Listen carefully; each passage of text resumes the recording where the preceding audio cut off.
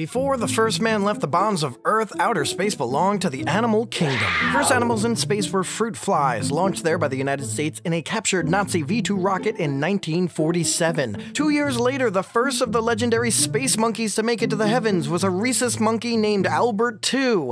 The original Albert died on an earlier mission, and they just named this one Albert II.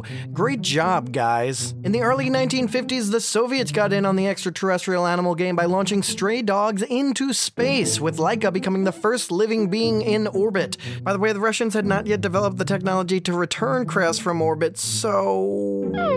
In the decades since, we've had Chinese space turtles, French space cats, and Iranian space worms. But today, let us speak of the most legendary animal astronaut, Space Bat.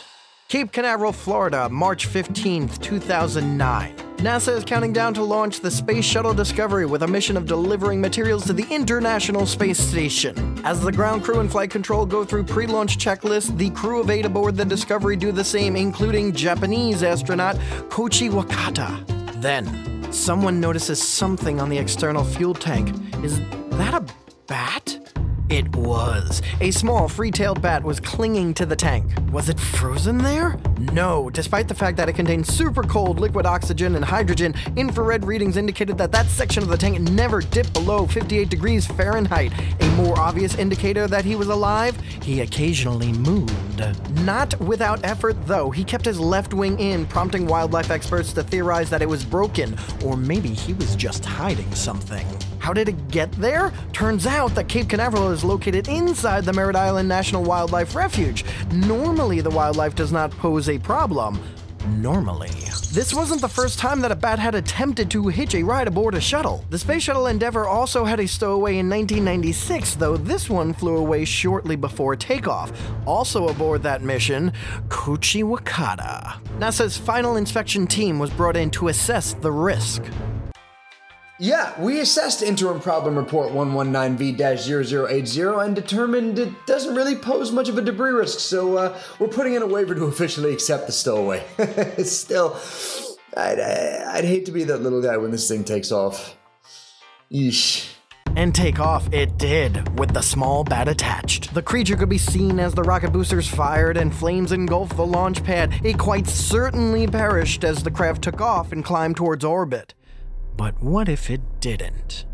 Maybe, just maybe.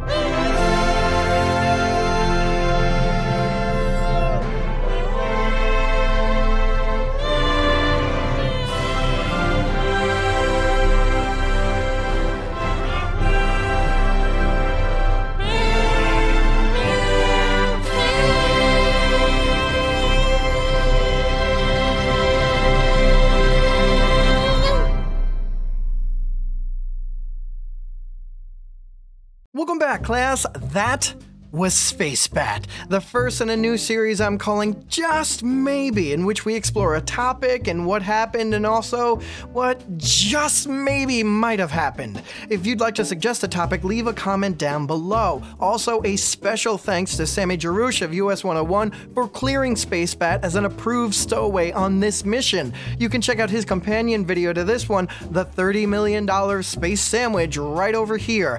And if you like this video, hit the button that lets me know, leave a comment down below, and don't forget to subscribe because there's a lot to learn and we're gonna learn it together. Be safe, and I'll see you next time.